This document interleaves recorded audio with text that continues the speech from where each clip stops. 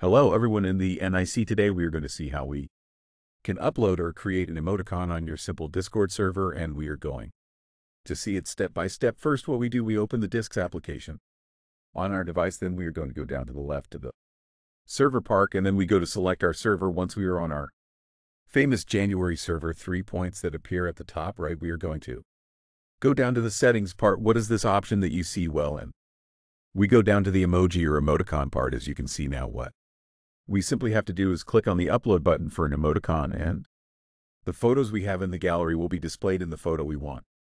And when we click on Suite, we select, and then there we can crop the photo and give it whatever we want. We click on it at the bottom right, and we wait. As you can see, we've already uploaded an icon to our disk server. On the second everything is gone. Thank you for watching this video, and see you in